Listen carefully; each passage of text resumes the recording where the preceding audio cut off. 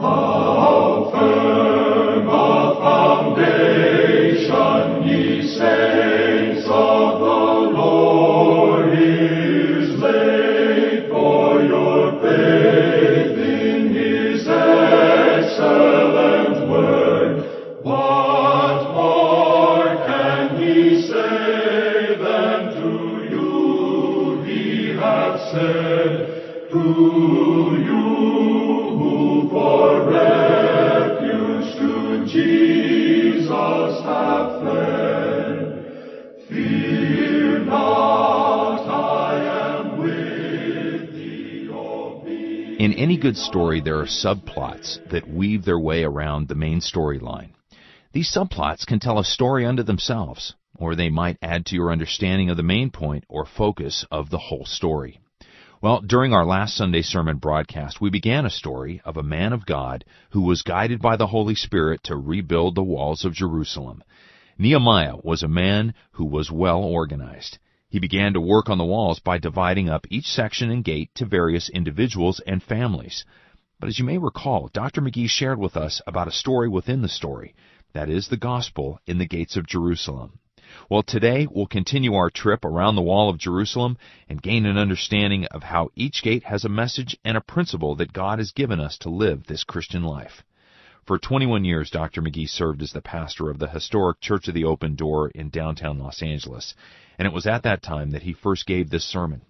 Now, before we come to our study, I have a few letters that I'd like to share with you. This first one's from a listener in San Leandro, California, who writes, I turned my life over to Christ in 1999 and began to listen to Through the Bible shortly after that. I thank God every day for the Bible Bus. I'm fortunate that my church in Castro Valley, California offers many classes for baby Christians, and they're wonderful. But I must say that J. Vernon McGee has taught me the most. I will never stop thanking God for using him. I was raised a Catholic in an alcoholic home. I grew up mostly on my own. I began to do drugs in the 5th grade and dropped out of school at 14. My life was empty and dead at 36 years old. I had 2 boys, 7 and 11. My second marriage was over, and I had no job, and I was very scared. But in my mind's eye, I saw Jesus with his arms open wide. I am 42 now. My Lord made paths straight. I never turned back to drugs. I am part owner of a successful beauty salon. My boys are 16 and 13. They do well in school, thank God. I put the Lord first now. I never stop seeking Him. Because I am alive now, He truly snatched me from death. I love the Bible Bus. Thank you. Keep it rolling. This next letter comes from a listener in Napa, California, and she says, I just want to express my deep appreciation for the ministry of Dr. McGee. I was for many years in a fellowship that I thought was right, but I realize now that it is a cult. I always felt depressed, unsure of God's love for me, unsure of my salvation, unsure of God's forgiveness. I could go on and on. 4 years ago, I came across Dr. McGee's program. I was doing this secretly, as listening to Christian radio would be frowned upon in the fellowship I was in. I was thrilled with what I heard from Dr. McGee. I especially enjoyed the hymn sung at the end of the program, Jesus Paid It All. The only salvation I knew was enduring to the end, and maybe you can be saved. Thank you, thank you, thank you. Now, here's a letter. This is from another woman with a similar story. She's from Aberdeen, Washington, and writes to us, I have wanted to write for so long. I've been listening for about 3 years now. My folks and my husband's folks also listened. As I began to listen, I realized that I was in a cult, a church that believed that they are the only way and that if you don't go to this church, you will go to hell. As I began to listen to J. Vernon teach from each book of the Bible as well as each verse, I realized that I did not have the truth. The emphasis was not on Jesus dying on the cross, but on this church being the only way. I'm so grateful for J. Vernon's clear picture of the teachings of Jesus, and that He is the only way, and that we must accept Him as our Savior for salvation. I left the cult in October. My husband is still a part of it. Please pray for him. He has leukemia and has a short time to live. The cult lets it be known that anyone who leaves has mental problems. I have such peace, and it is such a comfort to hear J. Vernon each day at 1 p.m. Thank you for continuing his teachings. Well, our next letter is from a listener in New York City who says, First, I want to thank Dr. J. Vernon McGee and the morning sermons. I was born a Muslim, but never felt in my heart that that was the way. Even as a little boy, a family friend took us to church. My sister was saved and said many prayers for me until I too was saved. Jesus is the only way, and I have learned more and more from Dr. McGee. My family still finds it difficult to accept my belief in Christ, but my only care is the belief in Christ and my salvation. Thank you so much through the Bible and Dr. McGee, because my days are blessed every morning I listen. We come now to this letter from a listener in Youngstown, Ohio, who's experienced a real change in his life, and he writes to us, I first heard your program in 1988 and began listening in earnest. I was 27 years old at the time in the United States Navy and had a ready-made family. After a few weeks, I fell on my knees and asked the Lord to forgive me and accept Jesus Christ as my Lord and Savior. I started attending church, and my life was turning for the better. Then I had to tell the truth for a terrible thing I had done in the past, and I fell terribly for the next 18 months. It was in December 2006 that my mother invited me to the Christmas Eve service at the hometown church, a church I had not been in since I was 4 or 5 years old. It was about the same time that I turned the dial on the radio and found your radio ministry again as well. I've been attending church with my mother ever since and have been listening to your broadcasts via Internet. Praise be to God our Father and Jesus Christ our Lord, and may God richly bless you. Finally, we also have this wonderful letter. This is from a listener in Wayne, Michigan, who says, Thank you for what you've done at Through the Bible. I was lost and living in sin when I found your broadcast by mistake. I now know it was the Lord Jesus Christ that directed me to you. The living Word of God is changing my life. I've had many tears of joy and sadness while listening to Dr. McGee. I know through it all it is Jesus in my life. Thank you, and keep doing the Lord's work. Now let's go to the Lord in prayer. Heavenly Father, we thank you that you provide to us a greater understanding of who you are, even in such seemingly insignificant things as the gates of Jerusalem. Fill us now with a longing to see Jesus, in whose name we pray. Amen. I want to read only 2 or 3 verses that will get us back into this story of the rebuilding of the walls of Jerusalem. And I go back to verse 17 of chapter 2, where Nehemiah has made a trip from Shushan the palace. He's taken a leave of absence as a layman, and without telling anybody about it, he's made a survey of the walls of Jerusalem, and he sees that the condition is much worse than he anticipated. And so here is what he did. Then said I unto them, Ye see the distress that we are in, how Jerusalem lieth waste, and the gates thereof are burned with fire. Come, and let us build up the wall of Jerusalem, that we be no more a reproach. Then I told them of the hand of my God, which was good upon me, as also the king's words that he had spoken unto me. They said, Let us rise up and build.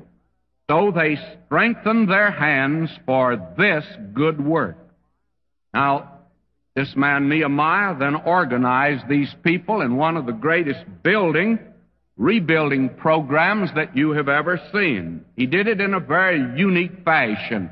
In order to rebuild the walls of Jerusalem, he assigned a certain section along the wall to individuals, sometimes to groups, sometimes to families, sometimes to individuals.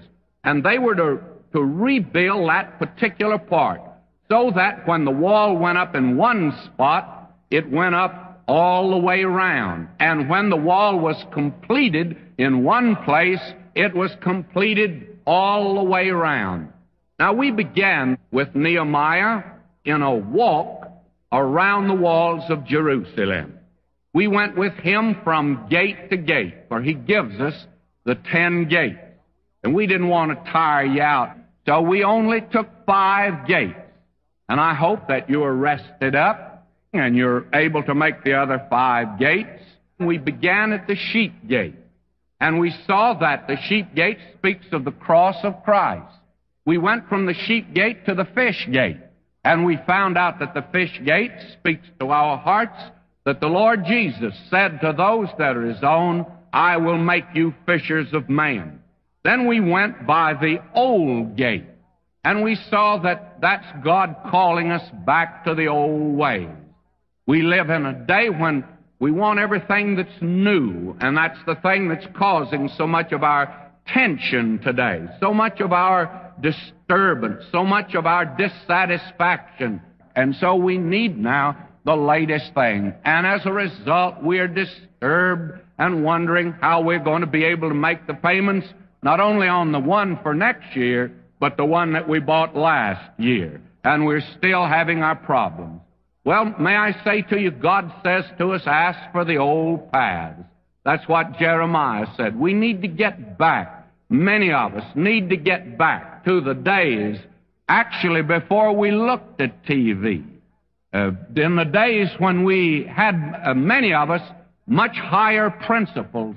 In the day when we had great values set for our own lives and for our own characters. But we've seen all of that whittled away by the oncoming modern day and the pushing in of the world in upon our hearts and lives. Well, we need to get back to the old paths. And then we saw the valley gate. And we suggested that the valley gate speaks to our hearts of the fact that we are to walk not only through the valley of the shadow of death, for we believe it suggests that, but also it's the present walk of the believer today in humbleness. And certainly that's needed today, and especially by those who profess to be fundamental in the faith. Then the last gate we looked at was the gate we don't mention very often. That's the dung gate. The gate out of which at night the filth of the city of Jerusalem was carried. It was the most important gate to the health and the sanitation and the welfare of that city of Jerusalem. And that is something that we saw that's needed in the heart of the believer, because we have that gate today, and it swings on the hinge. If we confess our sins, He's faithful and just to forgive us our sins and cleanse us from all unrighteousness. In verse 15, we come to the sixth gate, and there are 10 of these gates. You see, these gates are singing out a hymn of praise. These gates are saying, if you please, that the King of Glory wants to come in. These gates are saying to you and me that this is a gospel story. And it's an instrument of 10 strings, for there are 10 gates here. Now, the sixth gate, in verse 15, and let me read part of the verse, but the gate of the fountain repaired Shalem, the son of Colhose. Now, may I say to you that the gate of the fountain, I think, speaks very definitely to us of the Holy Spirit, which has been given to every believer. You remember when the Lord Jesus met this woman at the well, and the Lord told her, as He attempted to get her thinking away from that well, He told her about a fountain.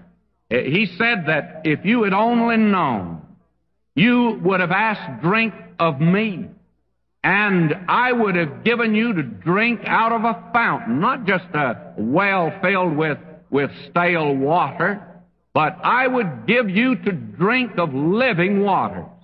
Well, that woman actually is very much puzzled.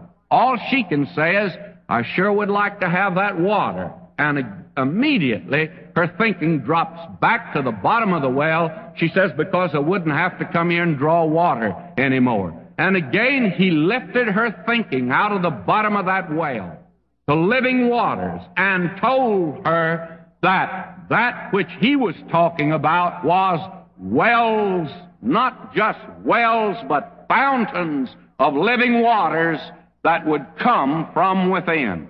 Now, what He was speaking of was the Holy Spirit, because you will recall that, again, when He was in Jerusalem at the Feast of Tabernacles, when they poured out, as they did at that feast, the water around the altar, He at that time said, not only he that believeth in me, out of his inmost being shall flow rivers of living water, but He said, if any man thirst, let him come unto me and drink. And then John explains to us that the thing he was speaking of was the Holy Spirit. For John says at this time the Holy Spirit was not yet given. And we find that on the day of Pentecost the Holy Spirit came. That's never been repeated. And when any person accepts the Lord Jesus Christ, the Holy Spirit comes within him to indwell him.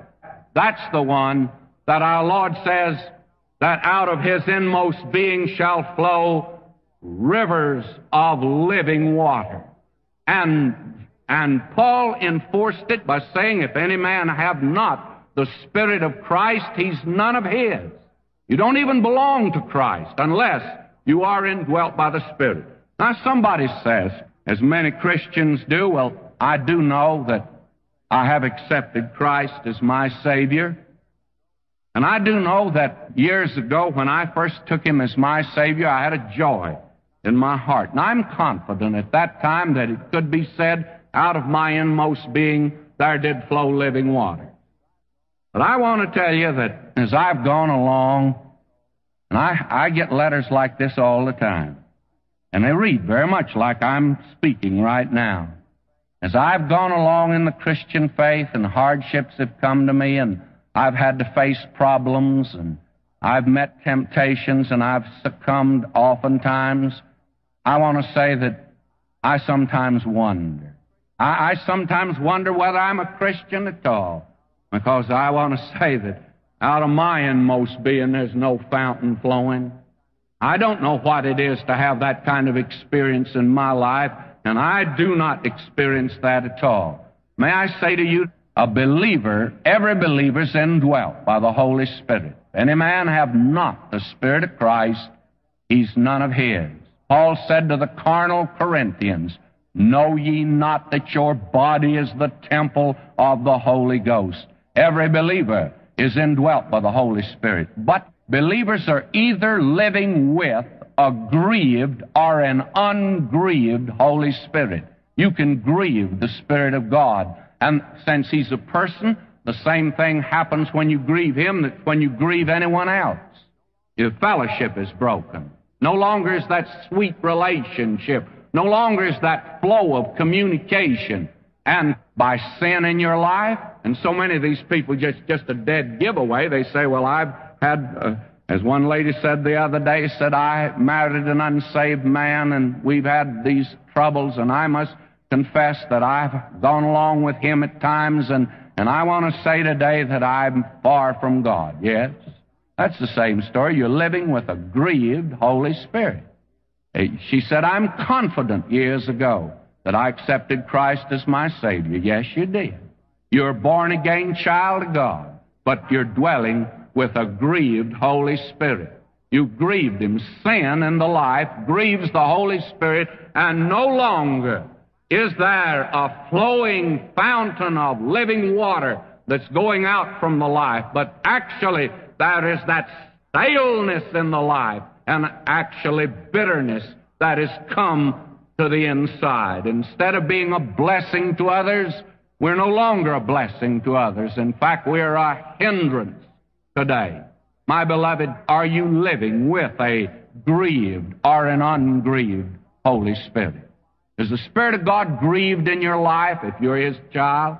May I say to you, why go on like that? Why go on living with the Holy Spirit grieved in your life? No longer power, no longer the flowing of living waters, when He has said that He wants each believer to be a fountain. Every now and then you meet a believer like that, don't you? You meet a Christian that's just bubbling up all the time, just effervescent, and always a blessing and a joy. And then you meet another one, and believe me, you think they've been weaned on a dill pickle. My, how bitter and sour they are on life. They are no blessing to people at all, and no blessing to anyone at all. What is the difficulty? What's the difference? Well, the difference is just simply this. I don't question but what the dill pickle person is a child of God. I just say that person's living with a grieved Holy Spirit, and there's no bubbling up of living water in the life and in the heart. That is the gate of the fountain, if you please. Now, that's verse 15.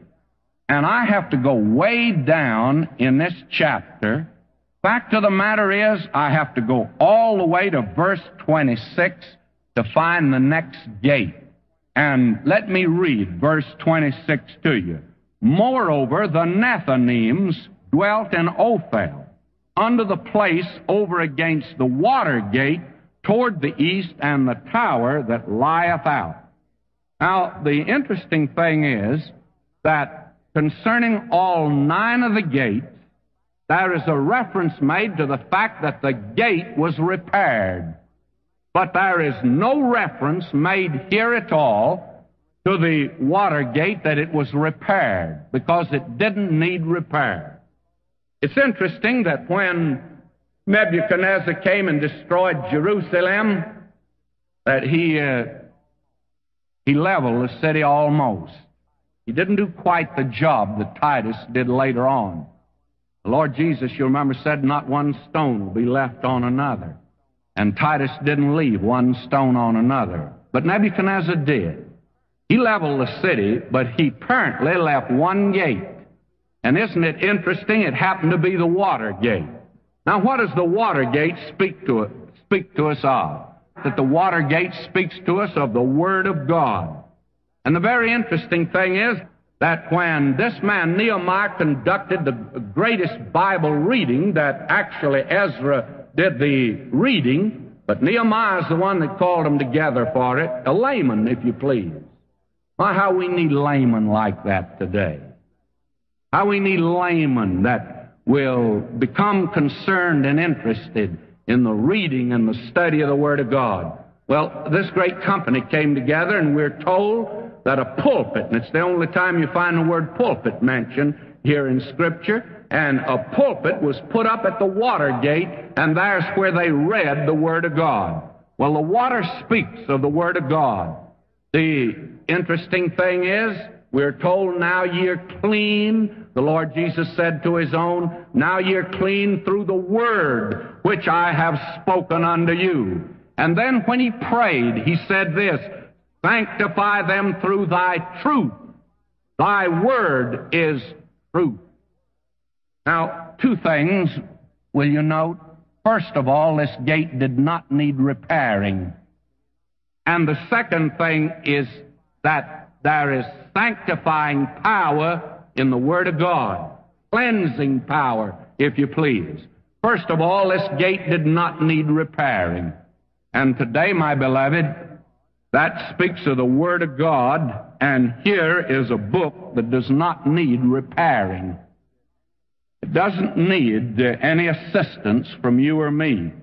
Now, when I entered the ministry, I went to a seminary in my denomination where the emphasis was upon apologetics. That is a defense of the Word of God. And I went to seminary with this in mind. This is the way I went, and it's the way I graduated. I was going to learn every argument there was against the Word of God and get the answer. When I got them all together, I was going to start out. I was going down the line, and I'd come to you, and I'd say, brother, what's your trouble? Why don't you believe the Bible? And you'd say, well, the reason I don't believe the Bible is I'm having trouble with Noah. I don't like that story, Noah, and all that business of building an ark. And I would say, well, now let's see, that's number 67. I have the answer for you, brother. Here it is, number 67, and here's your answer. Then I'd give it to him, bowl him over, and then I'd say, now do you believe? And then I'd come over here and I'd say, what's your difficulty? And you'd say, well, you know, I'll be honest with you, that story of Jonah, I have trouble with Jonah. Just can't believe that story of that fish told. And I'd say, well, now that's 24. Here's your answer. And I'd say to him, do you believe now? Well, I started out that way, and you know what I found out? All I did was make this fellow sow, and I made that fellow sow. Do you know that no person wants to be whipped down intellectually? That is one thing, especially in this day, that people just don't want to be shown up. intellectually. We're living in a day when the emphasis is upon the intellectual. And as a result, if you really want to make people antagonistic, you win the argument. You may win the argument, but you lose the people. Because after all, really and truly, I have found this to be true, and I can give you quotations from a dozen men who've had lots more experience than I have, and whose experience is more vast than mine could possibly be, and it's simply this, that the problem of most people is not intellectual. The problem is not in the mind. It's down here in the heart. They're sinners. And when I hear some fella blowing off about he doesn't believe this in the Bible and he can't accept that, I just wonder what he's hiding in his life.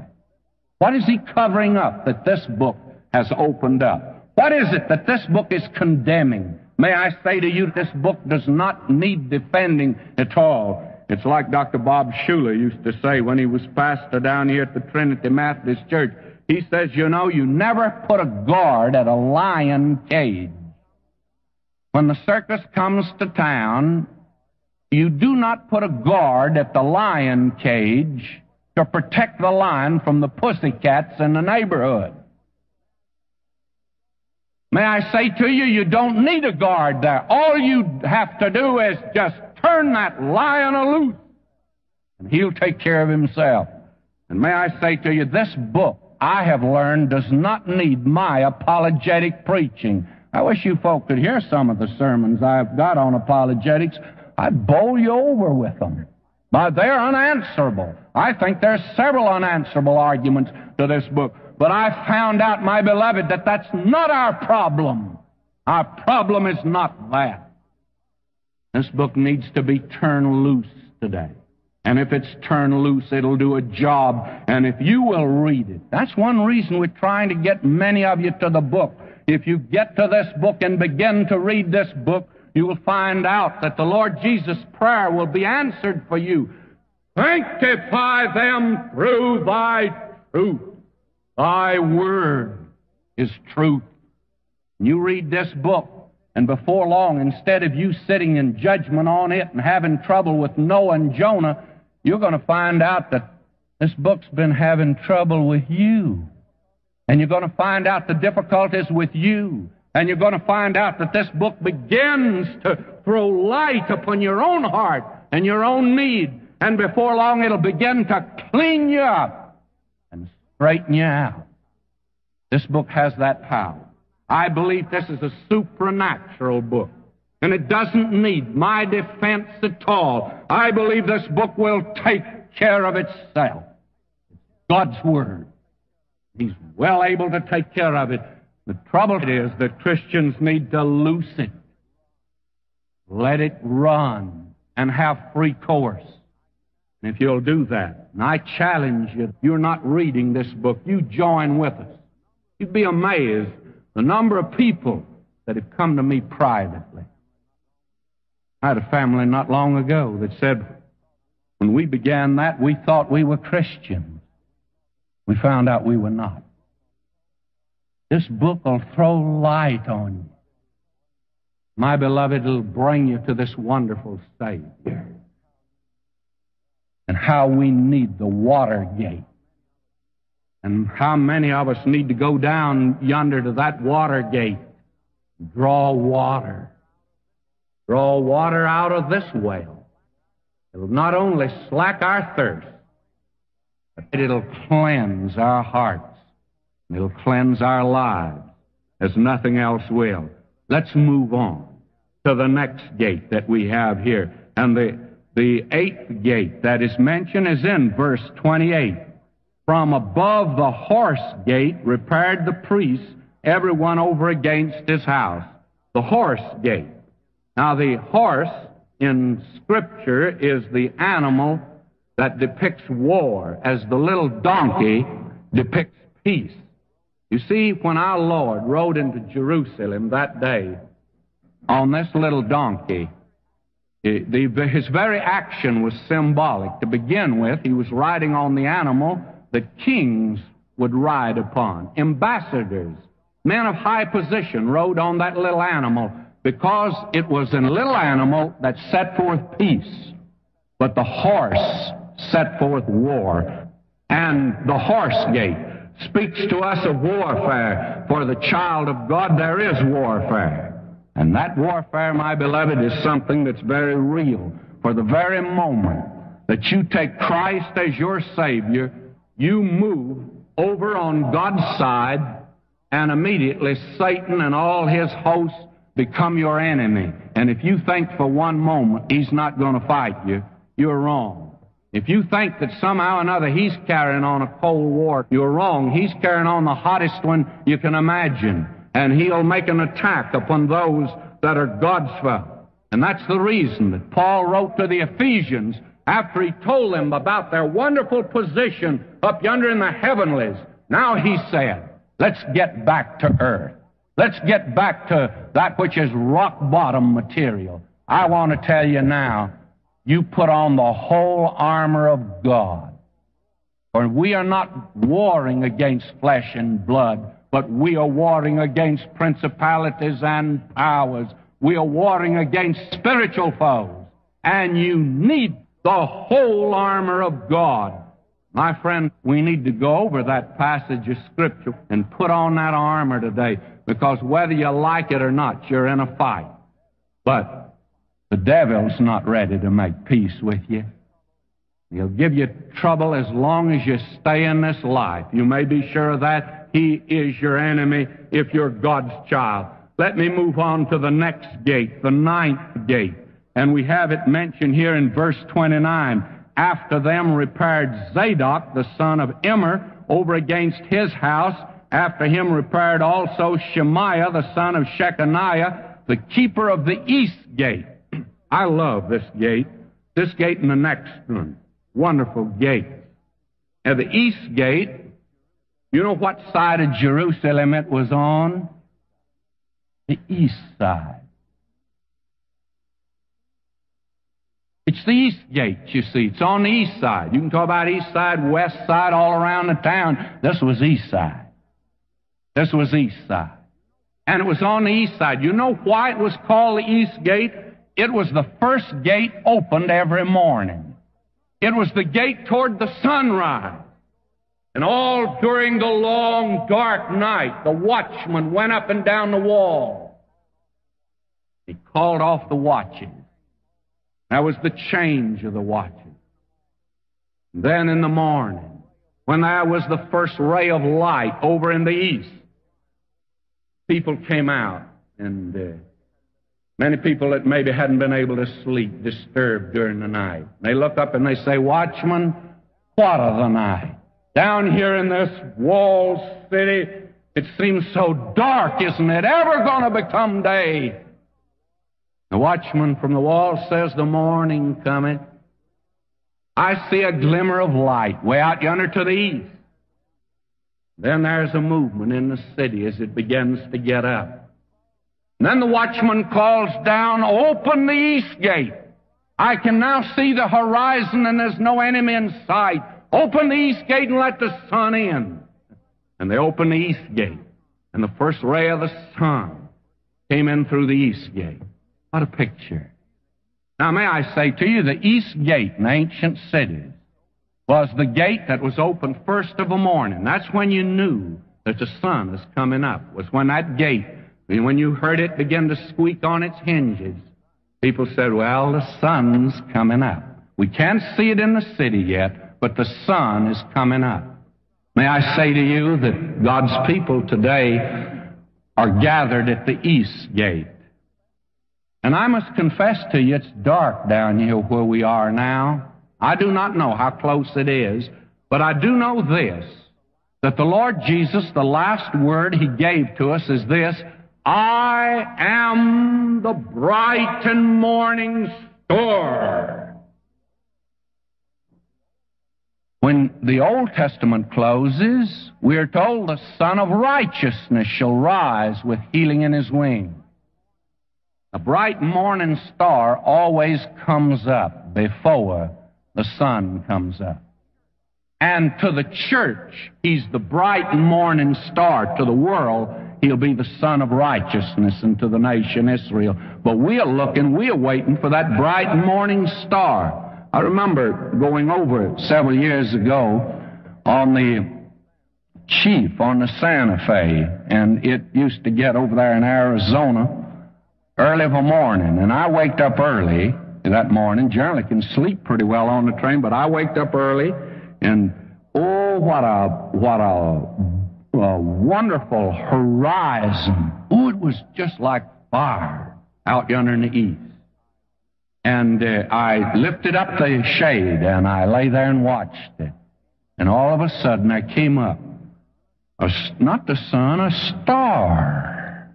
It was Venus, because Venus is generally the morning star as well as the evening star at certain times, and that was the bright and morning star.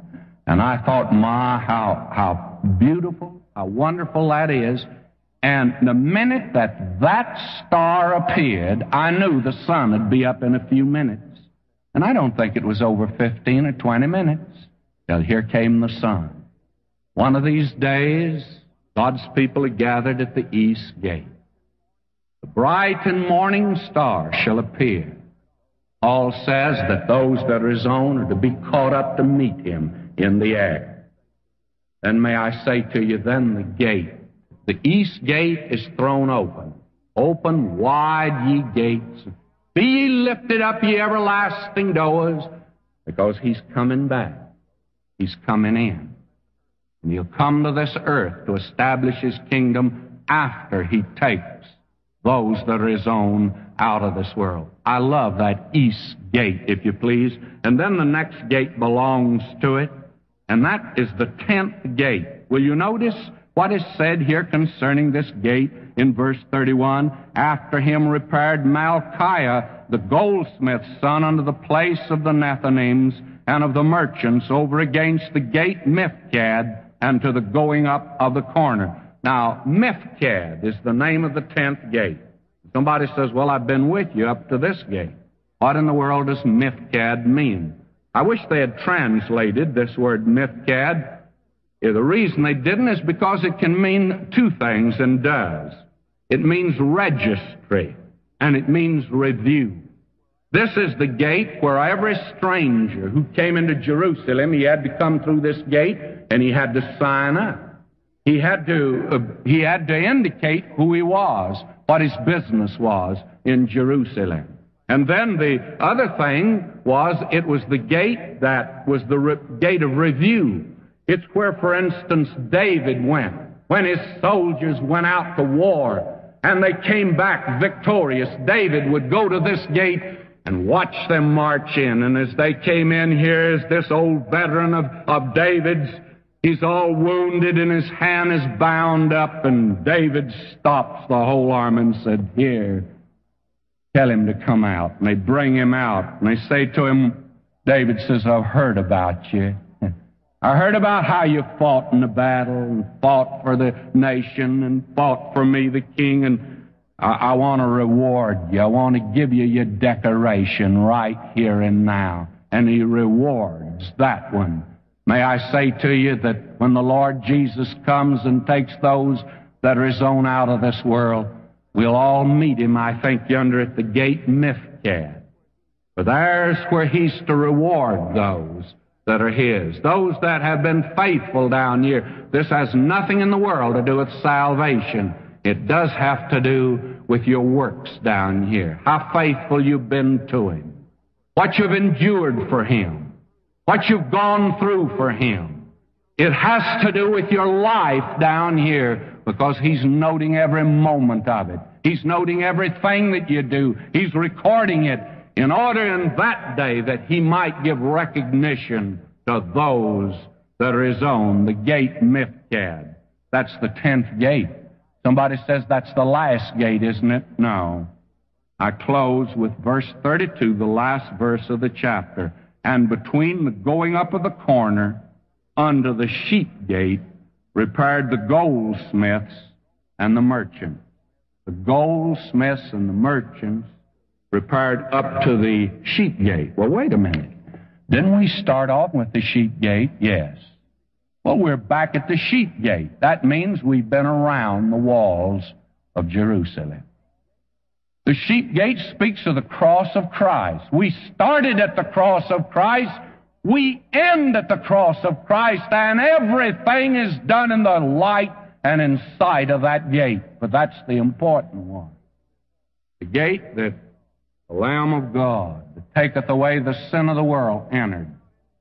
Went out in judgment to bear your judgment death and bear your guilt and my guilt upon the cross, in order that you and I might have life and light. And when we come to that gate, then may I say all these other gates are open to us. But until we come to the sheep gate, every other gate is barred to us. Every other gate is meaningless, not until you and I come to the Lamb of God that taketh away the sin of the world. I say again, have you been through the sheep gate? Have you come to Christ as Savior? Have you come as a sinner to Him to accept what He did for you on the cross when He bore all your guilt, all your shame, all your curse, in order that you might have life? And maybe you've been trying to begin with God somewhere else. You've been trying to get in another gate. The Lord Jesus says, if any man comes in any other way, the same as a thief and a robber. He says, I'm the door. By me, if any man enter in, he shall be saved. The way in is through the sheep gate, through Christ. Any other way, you can't come to Him by good works until after you've accepted Him as Savior. Then He'll talk to you about your good work. Somebody says, I want to witness for Him. You can't witness for Him until you have first come in the door, where He's the door, and you take Him as Savior. None of these others are open to us until we come to Him. Have you come to the sheep gate? Have you come to the Lamb of God who takes away the sin of the world? He wants to cleanse you from the sin in your life. He wants to remove the burden of that sin that weighs you down. He stretched out His arms, offering you the gift of salvation, waiting for you to take it. Do that today. Receive the gift of His salvation. To receive more information on God's plan of salvation for your life, call us at 1-800-65-BIBLE anytime and leave a voicemail request for our salvation packet. And when you do call, be sure to include your name, address, and the call letters of this station. Today's sermon, The Gospel and the Gates of Jerusalem, is available on a single CD. It can be ordered by calling one of our service operators at 1-800-652-4253, Monday through Thursday from 6 a.m. to 3:30 p.m. Pacific Time. For those of you who have access to the Internet, you can take the opportunity to hear this broadcast again. You can even listen to the last year of this program, the question and answer broadcast, and of course, our weekday Through the Bible program. To find us on the web, you can go to ttb.org. Our website also, by the way, includes an updated radio log, our online bookstore, and a brief history of this ministry. So join us on the web. Again, the address is ttb.org. This week on the Through the Bible radio program, you'll hear Dr. McGee's wit and wisdom in his continuing study in the book of Nehemiah. So if you'd like to be added to the mailing list for notes and outlines and our monthly newsletter, you can do so when you call us at 1-800-65-BIBLE anytime. You can also contact us via the Internet by using our order form or downloading those notes and outlines from our website at ttb.org. And remember, you can always write to Sunday Sermon via the Postal Service. In the U.S., Box 7100, Pasadena, California, 91109. In Canada, Box 25325. London, Ontario, N6C 6B1. Now we pray that our God will fill you with His grace, mercy, and peace every moment of every day. To Him I owe. Sin hath left a crimson stain. He washed it white. This program has been brought to you by the faithful friends and supporters of Through the Bible Radio Network.